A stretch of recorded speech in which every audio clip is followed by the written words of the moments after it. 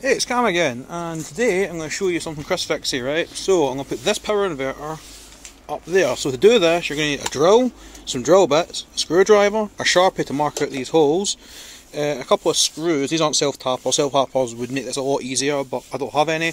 And of course a power inverter. This one's allegedly 5,000 watts. I don't believe it for a fucking second, but it seems to run my battery charger. It's good enough for me. Impact is welcome if you've got a compact one enough. Mine doesn't fit, and the rest of the tools are just in the van.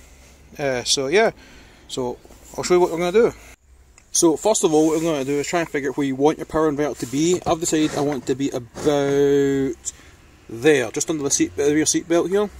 So there, I've actually got a very convenient power point here. There's 120 watts, not 5,000 allegedly, but it runs my battery charger, which is all I really needed to do.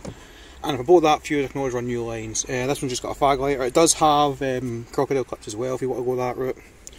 So once you've got that there, I'm going to get a Sharpie and I'm going to mark up these holes here. You can sort of see those there. I'll have to take these back off so you can see where your holes go. Okay, I've got those holes down, so what I'm going to do next is find out how big your screws are. These are minuscule, I think these are about 6mm, and you'll get the appropriate sized drill bit and drill a wee hole in each one of those. I do them about 1mm smaller than what I'm going to do. They're just pilot holes, they don't need to be the full size, so they grip a bit better and they cut their own threads. So, right back with that. And there we have it, 4 holes. It only takes about a second each. I use a metal bit. If you've got plastic bits, use them. I'm not sure I'm using a thing. But yeah, up next is you're going to mount, so you're going to get your inverter, chuck it there, and you'll see, if you can find them, that the holes line up pretty good all the way around. So what I'm going to do now is stuck the screws in, and then that's it mounted. And there we have it, it's installed. It's a wee bit rattly, but these are actually slightly stripped. I did in fact drill them 3mm, and they were 3mm. I would recommend going smaller if you can. That is the smallest drill bit I had. So you could probably use either slightly bigger screws or a slightly smaller drill bit and you get a better fit. But this works. I'll probably stick double-sided tape or something, but you can see that the panel's flexing more than the actual thing is, so we're doing okay. It's plugged in, but it's on the ignition, so what I'll do is flip that on, back there, and I'll go turn the ignition on. And then you can see it's now on, it's running, it's on battery voltage, it's putting out 215-ish volts, which on this, just plug it in.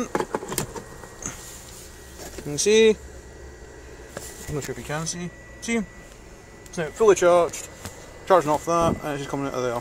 Now I'm sure I'll blow a fuse if I try and run in power flow off of this, but for charging batteries, maybe running a laptop, that sort of thing, as long as you're not too difficult with it, it should be fine.